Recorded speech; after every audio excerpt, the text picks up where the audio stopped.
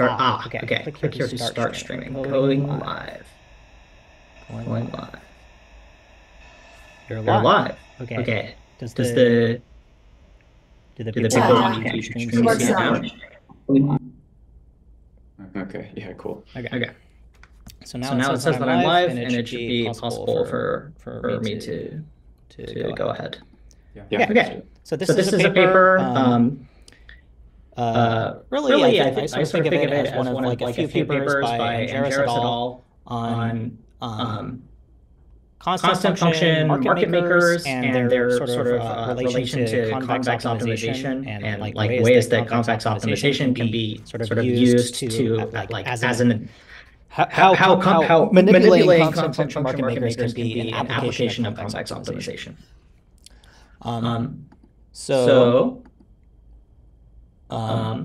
Really, so this is the paper, and really one of the things that I like about the paper is that it's very simple.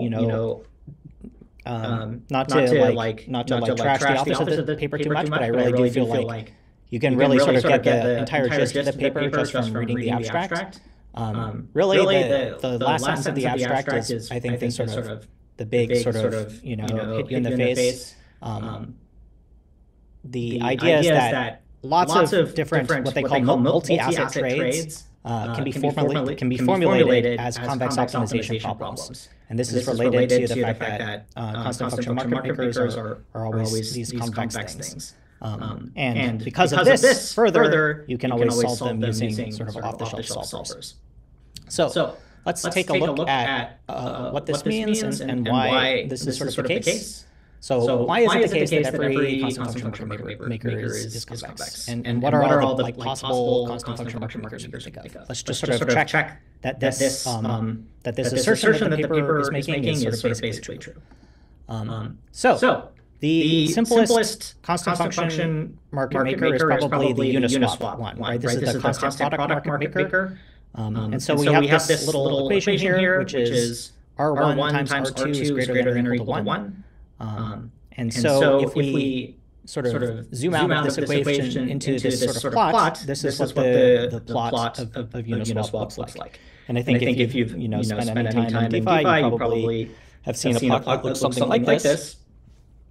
So what I'm using with this red dot here is to indicate that the current location or the current reserves of the Uniswap contract, right? R1 and R2, they stand for the reserves of the contract in certain currencies, right? It holds a certain amount of R1 currency, it holds a certain amount of R2 currency. And the thing that it's supposed to keep constant is that the product of those two things, R1 and R2, is supposed to be quote-unquote equal to 1. However, something you'll notice that's sort of interesting about the way that it's been phrased in this particular image is that it's formulated as R1 times R2 is greater than or equal to 1. It's not actually a constant product. They're saying that it's greater than or equal to 1. And they've sort of highlighted this entire gray region of all of the points that are sort of above this curve. And so the question, I guess the first question is, what does this shaded area represent? I don't know if people on the call want to give their own sort of impression of what the shaded area represents as opposed to just the curve below it.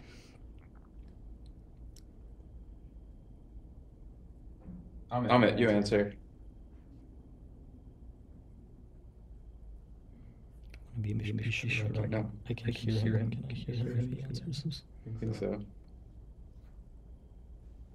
It looks like you're trying to answer, but I don't see even Zoom highlighting it right.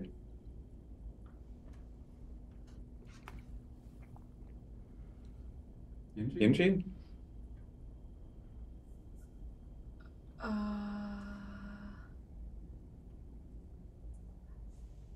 I'm not sure, actually. Yeah. Okay. So why don't I provide my own answer for what the gray area represents, right? So the black curve, right? This is the space of places where the reserves can end up after you do a trade. Amit, unfortunately, we can't hear you. I'm not sure what the issue is.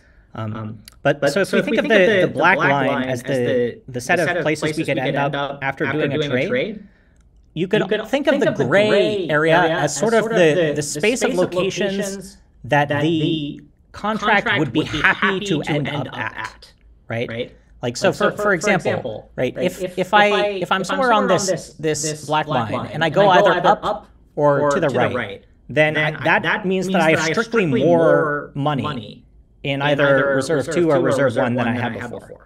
And so the contract is pretty much like the only realistic place that they'll end up is someplace on the black curve, because that's all that anyone wants to give them. But really they would be happy to end up somewhere in the gray. And in theory, I guess they could end up in the gray if someone was willing to just, directly ERC20 transfer money to the contract. I haven't heard of that ever really being done, but I suppose that's something that you could do if you wanted to be generous and donate money to the liquidity providers on Uniswap or something. And so that's really what the gray region represents. It's sort of all of the places that it could end up if you were willing to give money to the contract, or generally places, if you thought of the smart contract as having wants and desires, you could think of it as the places where the smart contract would be happy to end up. And so that's how I sort of think of the shaded area. And you'll notice that the gray area here is like a convex set, right? There's no sort of bend, no place where it bends inward, right? It's sort of any point on the edge of this, it's all to one side of this line here. So let's see what do I have next. Yes. So here I have Uniswap v3, which is another example of a constant function market maker. I think Uniswap v3, it actually came out after the sort of first paper in this series. But I'll give the audience a few moments to sort of conjecture what the gray area is going to look like here, right? You can see what the formula is. The formula basically has these plus 1/2 terms to sort of shift it over. The sort of idea of Uniswap v3 is that instead of distributing the liquidity throughout the entire price, sorry, what? We pause and switch is doing an echoey thing, or maybe your mic thing still on. Just unmute the mic. Mute Sorry, this now mic. keep going. Yeah. Okay, but so if I mute this mic, Yeah, it's still good. you're saying that because okay. Can people on the stream hear though? I'm not sure if that's the case. Definitely, it seems that there's audio from the screen capture. Presumably, the screen capture audio is coming from Zoom because Zoom is making noise, potentially. That doesn't actually make a lot of sense to me because it wouldn't be picking up my voice.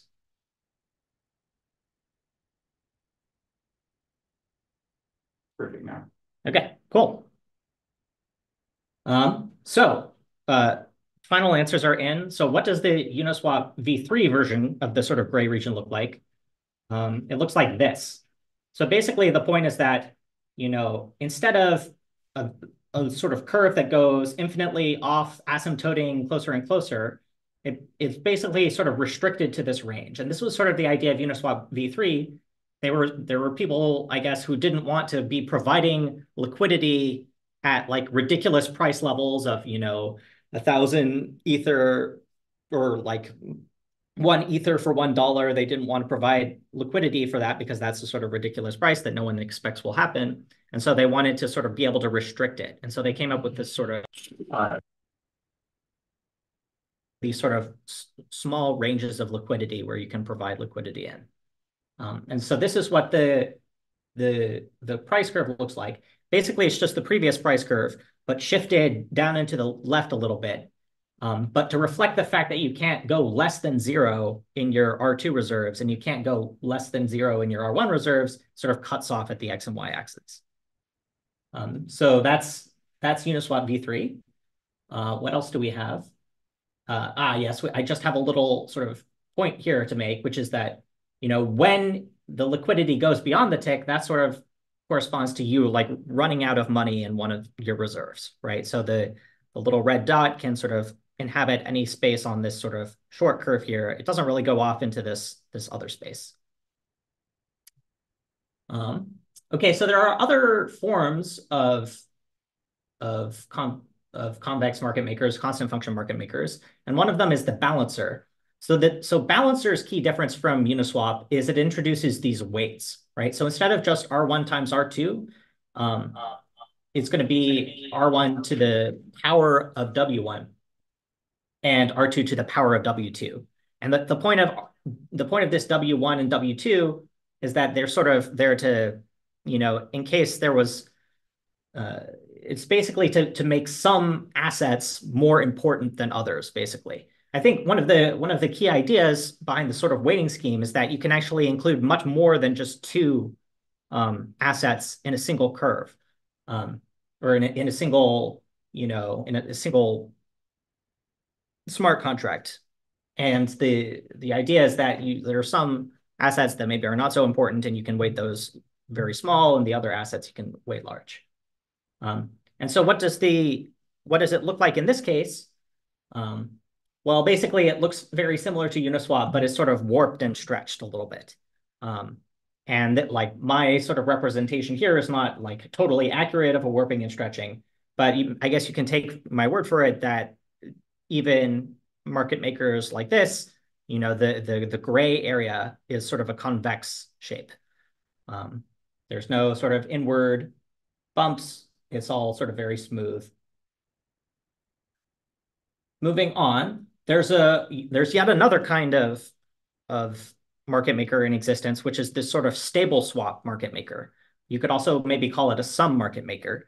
And the difference is now instead of, multiplying the reserves, we're just adding the reserves, right? R1 plus R2 is greater than or equal to 1. And the point is that this is supposed to be like a good option for stable coins. I think that they sort of, there are sort of slight tweaks on this, which is what they actually use for stable coins. But you can think, if I've got like USDC and I've got DAI, the point is that they're both supposed to be equal to $1. And so, I'm basically indifferent. You give me one of the, give me a dozen of one, six half dozen, half dozen of the other, it's basically the same. And so what does this gray region look like? So it basically looks like this, right? Because it's it's sum, it's just this linear portion. But again, we run into the sort of constraint that you can't have less than 0 of R1 and you can't have less than 0 of R2. So again, it sort of cuts off at these little corners here.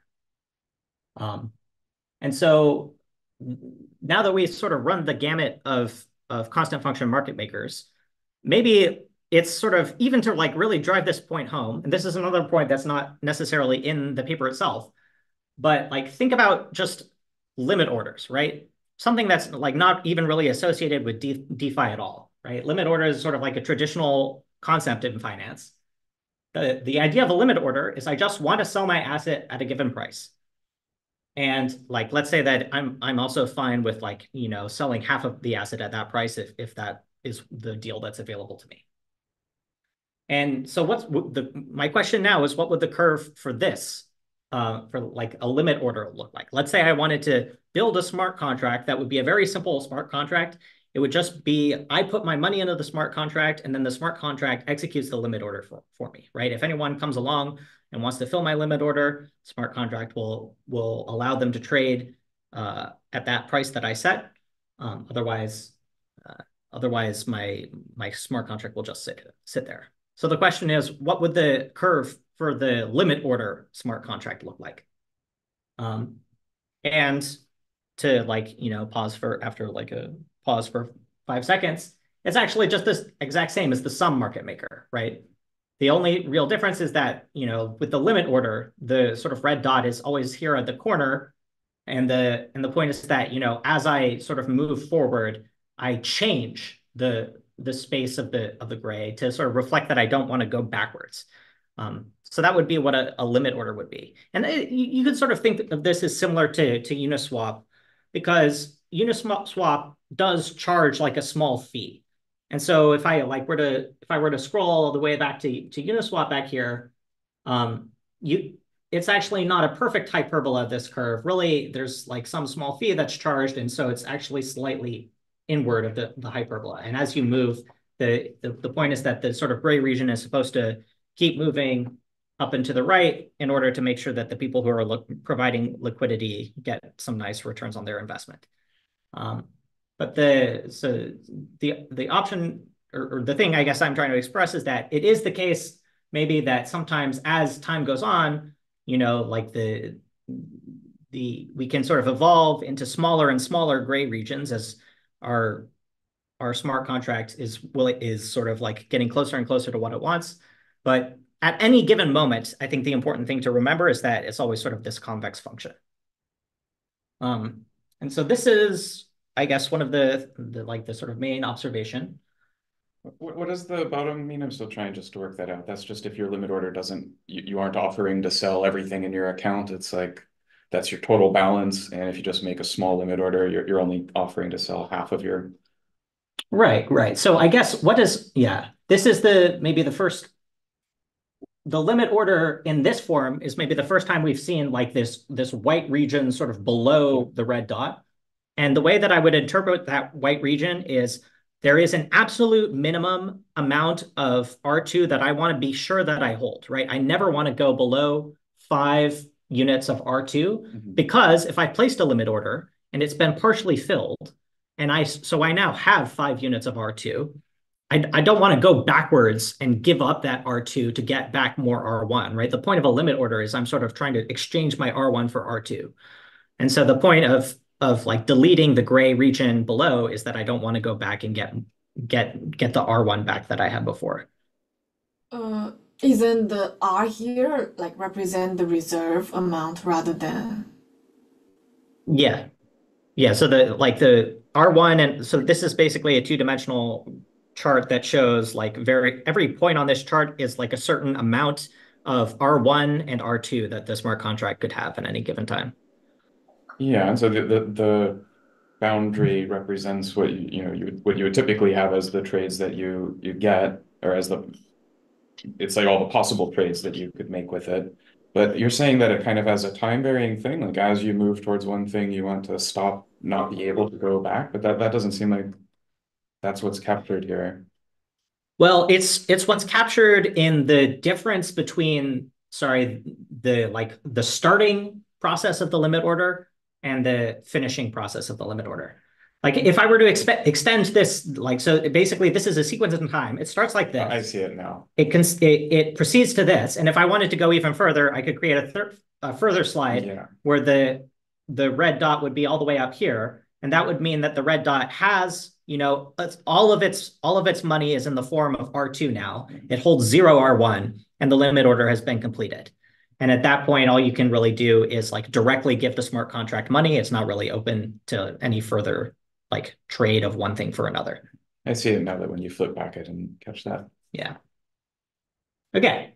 So just another observation, which is what does a limit order book look like?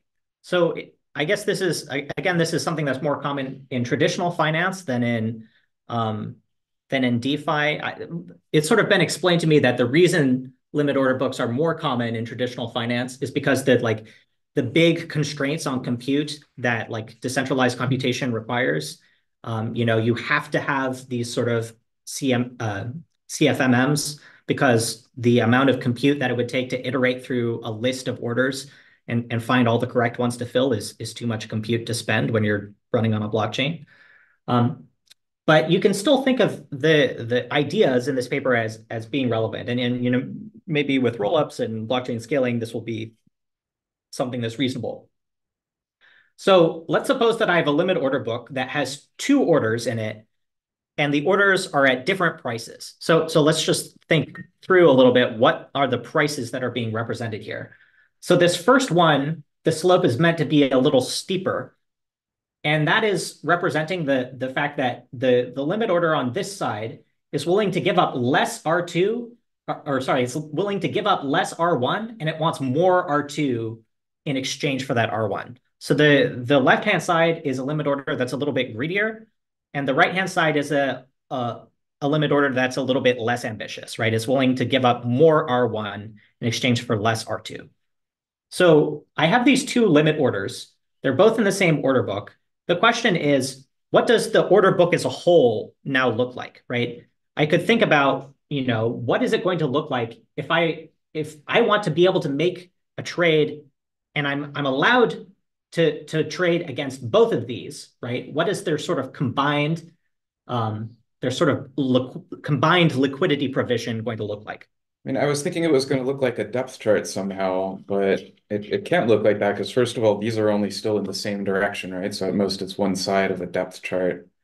And I'm used to each one being like a little limit, but like a little step, but here even a limit order is a sequence. So it's like going to be I don't know, a shifted step function. So, I mean, the depth chart, that is a good observation because like I would say that this sort of slide doesn't really come from the main paper whose title I mentioned at the beginning of this talk. This slide actually comes more from a different paper from Angeris et al. Called The Convex Geometry of Market Makers. And that paper is another paper that's all about this sort of correspondence between the geometry and the algebra, right? So I would say that the depth chart, that's another way of sort of visualizing these things. The depth chart is more of like an algebraic form, whereas this is the more of the geometric form. So what does the combination look like? It looks like this. So basically, there's this concept called the Minkowski sum of two sets. And the point is, I take any point on the right and any point on the right bottom, any point on the right top and any point on the right bottom. And I add those 2 points together, and that makes a gray point over here.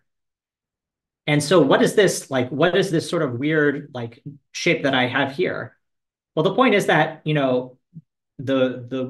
the first thing that I'm going to do when I come to this limit order book is I'm first going to trade against the less ambitious order, because the less ambitious order is giving me a better price. And so basically I come along here, I get to this, and I do all of my trades here first. So the slope of this part is going to match the slope of this part of the combined limit order book. And then once I've completely filled that order, now I have to move on to the more greedy order, and I have to fill their order now if I want to get my if I want to get any R1. And so that sort of corresponds to this more steep part. But the point is that basically I've taken I guess the sort of idea is the red dot here and the red dot here, they add up to this other red dot. If you think about them as vectors in this sort of vector space, the R1, R2 vector space. If I think about this if I think about the top of this triangle and the bottom of this triangle, those as vectors add up to this sort of little kink here. And the top part of this triangle and the top part of this triangle, those add up to this kink here, and it's sort of linear between them. And so this is basically this operation called the Minkowski sum.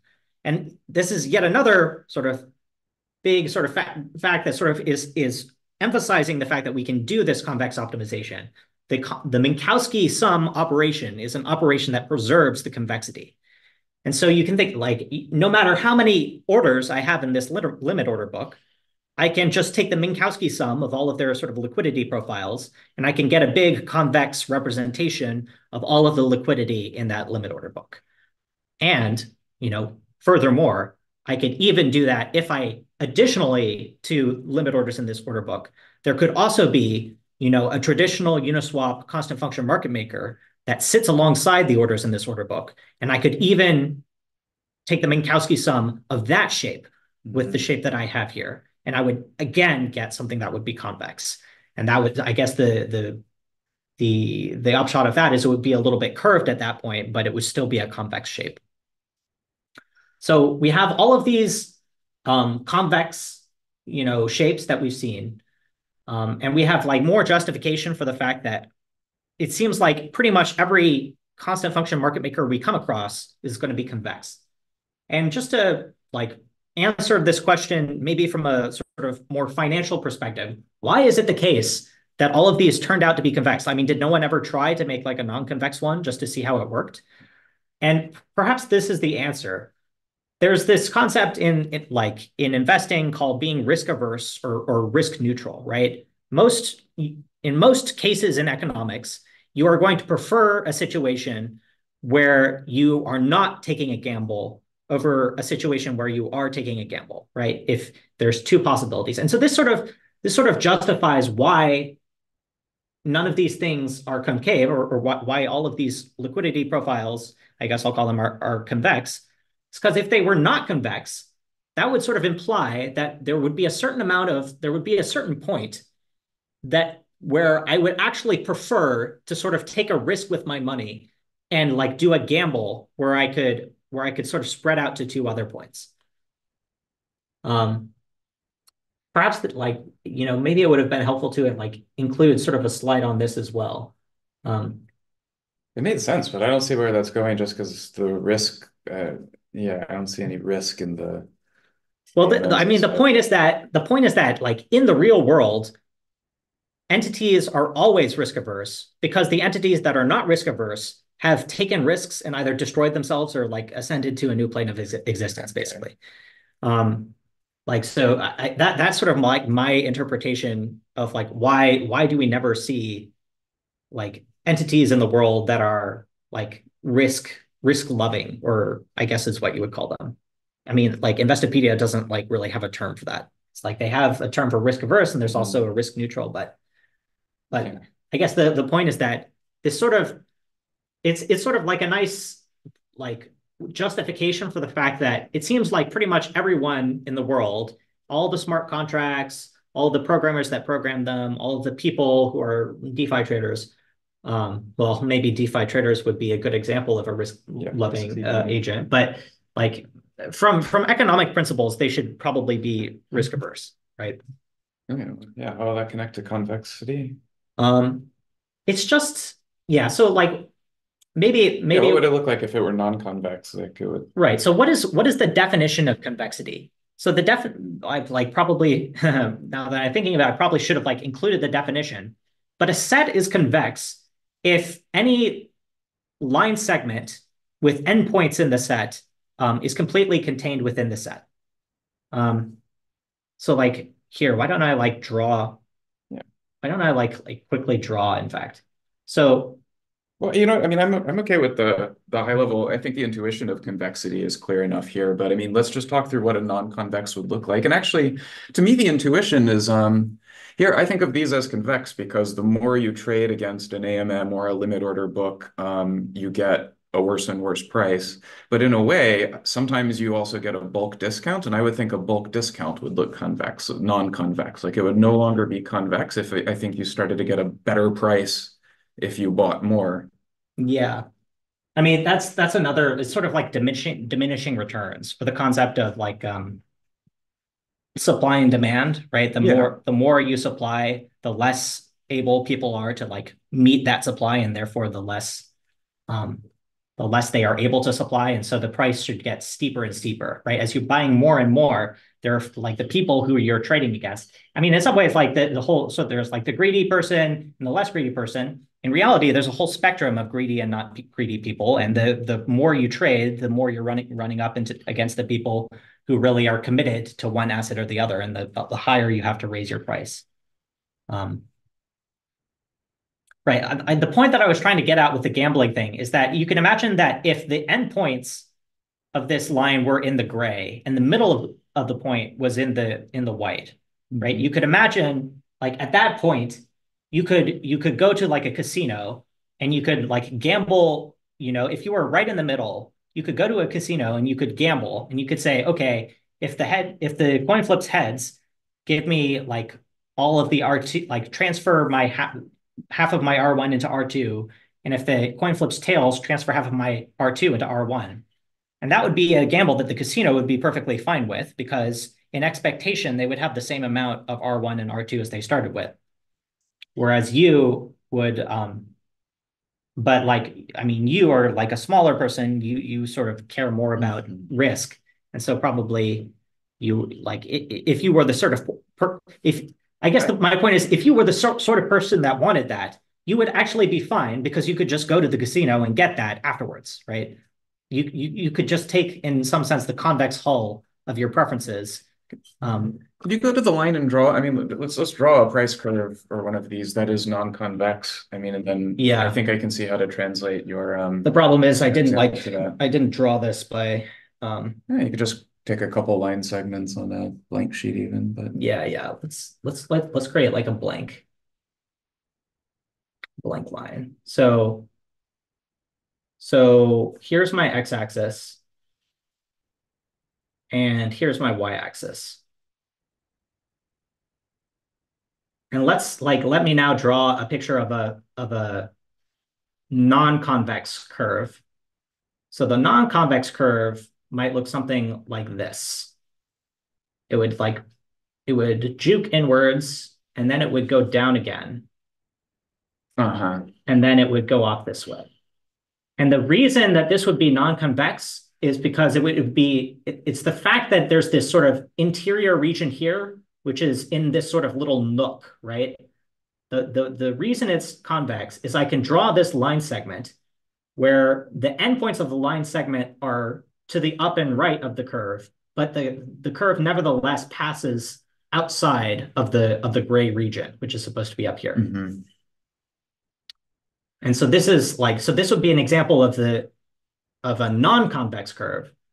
And the reason, I see the thing about the casino, because I mean, I think the intuition of the casino is that if you take if you're willing to do randomized things, like get yourself in a position where with, half probability you're there and half probability you're there, then that's a way you can basically cause yourself to lie outside that region just by, gambling. I mean, maybe like side payments is another way. I mean, I do think that this resembles like if you now buy even more, you start to get a discount. You still have to pay for the more you get, but you get at a better rate if you trade enough.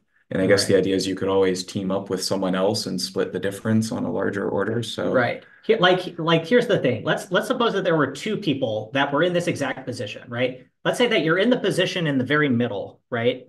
And there was someone else who was exactly like you, right? They were also in the middle and they also had the same preference curve. Mm-hmm. What you could do is you could simply go to that person and make a deal. You could say, okay, let's pool ourselves together and I'll go to the top and you'll go to the bottom. And that would be perfectly acceptable. That would be, I will give you my R1, you will give me your R2. That will put me at the top here. Mm-hmm. It'll put you at the bottom here, but we're both more happy because now we're both above and to the right of our curve, whereas before we were below and to the left of our curve. I mean, is it fair to then say that this is this convexity assumption is a without loss of generality kind of thing? It's not like we're saying this theory is only going to work for convex functions, but rather even if you didn't have a convex one, you could basically, I don't know what you would call this transformation, like make a derivative AMM that, not a derivative like a token backed by a derivative, but yeah, this will be an interesting discussion. Let me continue with the second half of my slideshow presentation, and then I will come back to this question because this is something that I think the baseline implications is that because all these things are convex, we can use the tool of convex optimization. So I mean, you can take whole courses on convex optimization. The point is that what we have is a problem where there are certain amounts of money that we can give to each of the DeFi exchanges that are in existence, and we can get certain amounts of money from them. And there is going to be certain, and those variables, right? How much we give, how much we get, those are all going to be variables in a big convex optimization problem. And because all the curves are convex, the optimization problem will be indeed a convex optimization problem. And this is very nice because we have a lot of tools and a lot of reasons to think that many forms of convex optimizations are solvable in polynomial time using these open source tools. In fact, somehow I had it in my head before today that every single convex optimization problem could be solved in polynomial time. Apparently that's not true. I was actually surprised to learn that there are sort of exotic forms of convex optimization problems that are not polynomial time solvable. But my understanding is that most vanilla forms of convex optimization are in fact solvable. And I think this includes basically everything we saw in the last few slides. So this is very nice. We can solve things through convex optimization. So what can we solve through convex optimization? Here would be one example of something we could do. Let's say that I have X amount of A coin, and I want to trade it all for B coin to get as much B coin as possible. That would be an example of a convex optimization problem, because there would be a variable like how much B coin am I getting from each one of these exchanges? How much A coin am I sending to them, right?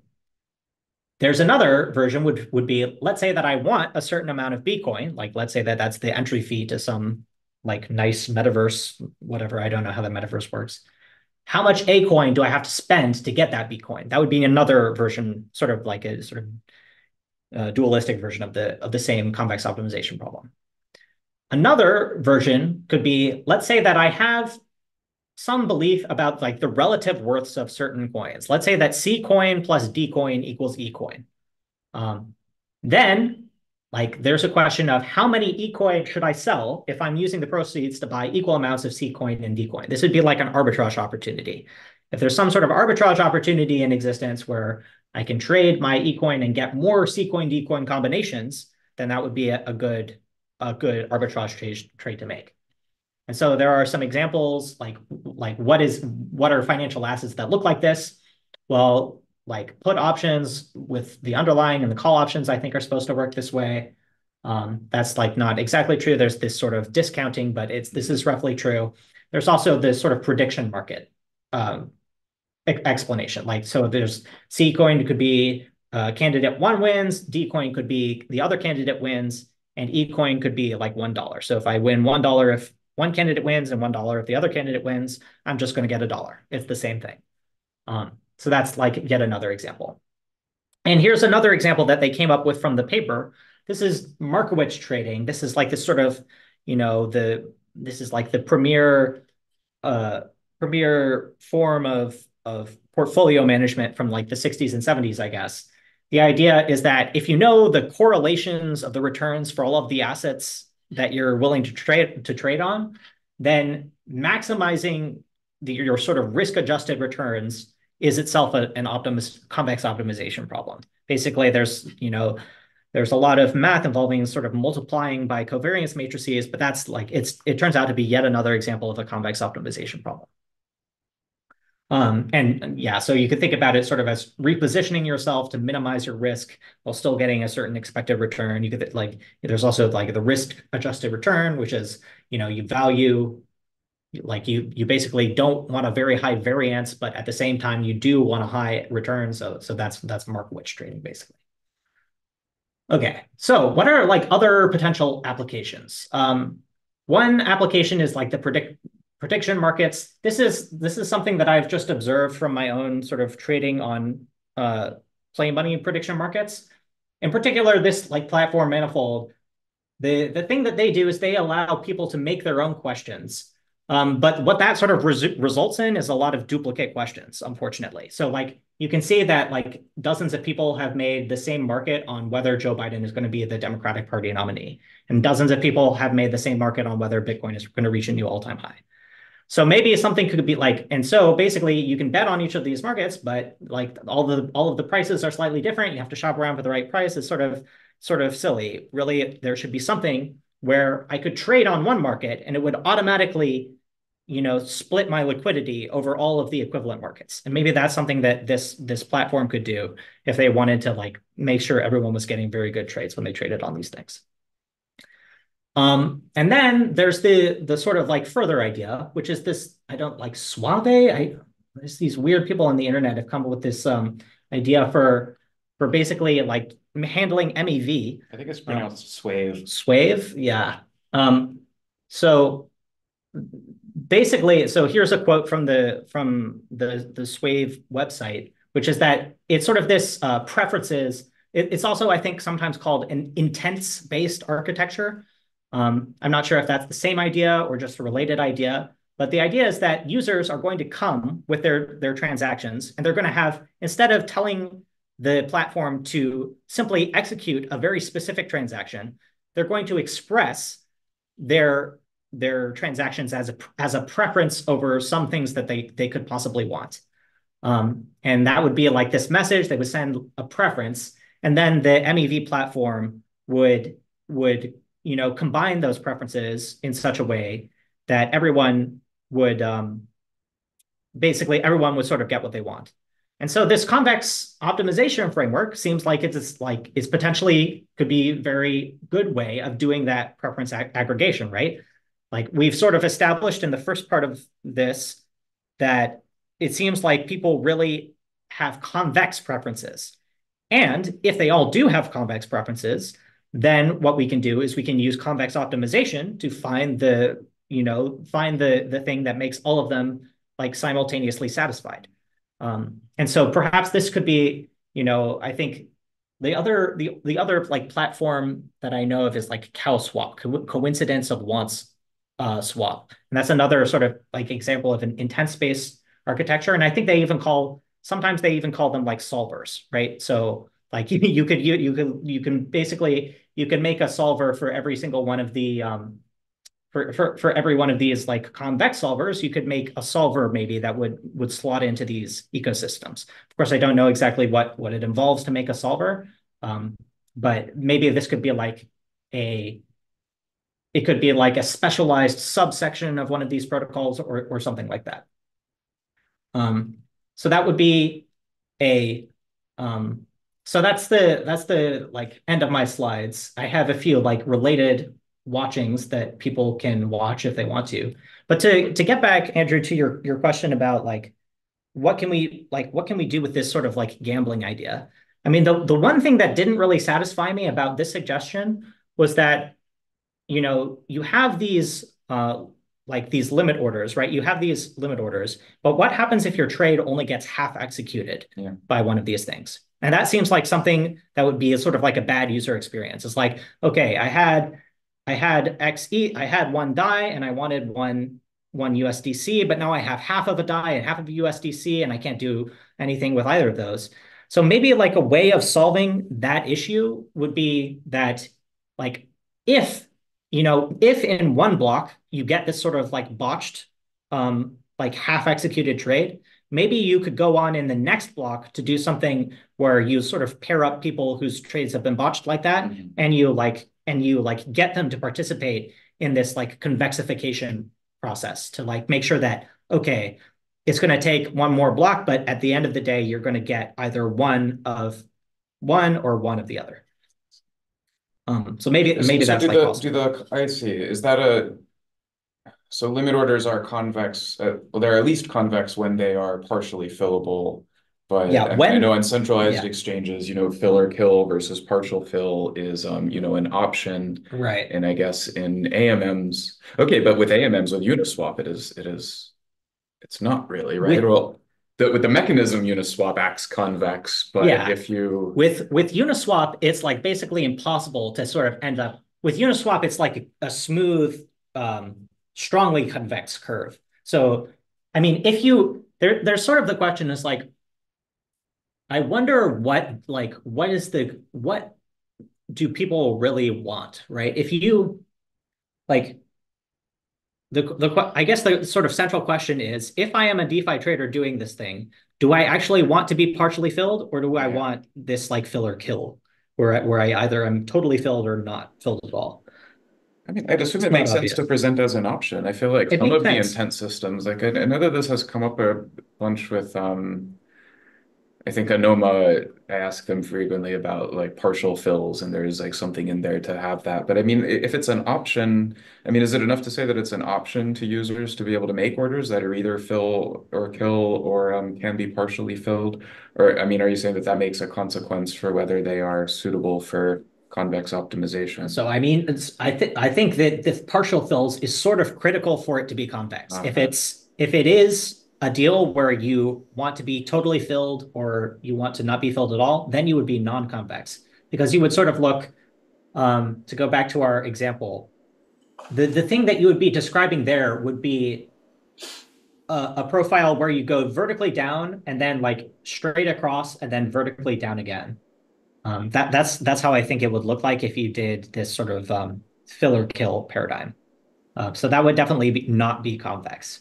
But I guess the point is like maybe like you can take advantage of this thing that's sort of like convex. Non-convexity seems to be like a little bit irrational in some ways. You can like if you truly are in a non-convex situation, then there are ways of getting out of that situation by either gambling or finding someone else who's in the same situation. So it seems like it seems possible at least that there might be a way of sort of satisfying that niche by like, sort of closing the loop on the thing that is like making them be convex or something like that. Yeah, I mean that would be something that would require sort of a little bit more understanding about the like people who are making these and like the reasons for them wanting particular prices. I mean, I guess like the canonical example is like you want to buy a house, and therefore you need a lot of capital present to buy a house. So you want to either be fully invested in the foreign currency you need to buy this house, or you want to not be invested in it all because it's not useful to you otherwise. And you can't solve the problem by going to a casino and then having 1 out of 20% of a house. I mean, yeah. The casino is sort of like maybe a bad metaphor because it sort of implies that you would be like losing money in expectation. I mean, the sort of point is that it would be a gamble between if 20% of my limit order is filled, I would then be able to go to someone and either have an 80% chance of reverting it or a 20% chance of continuing to go all the way, right? Yeah. So I'm still going back and forth between my like two goals, but it's just like a probabilistic outcome. I mean, like maybe the better question to ask is why can't I just continue to leave my limit order on the market until it either gets totally filled or totally reverted? And I think the answer to that question is, you're starting to get into the territory like people usually don't want that because they like price slippage, right? Is like sort of like the market, you will be at an information disadvantage to the market if you're doing that because people will know which one is actually going to be worth more in the end. They'll have a little bit more information. Whereas with this other proposal, you would only be like trading in the first block, right? And then if this sort of like casino entity were liquid enough, you would be guaranteed to be able to like finish your trade like in a risk-free, like without risking that you would be going in the way of the less worthy asset, basically.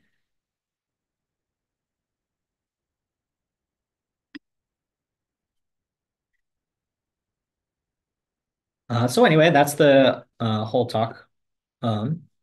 Maybe I'll turn off the stream. Thanks to anyone who joined.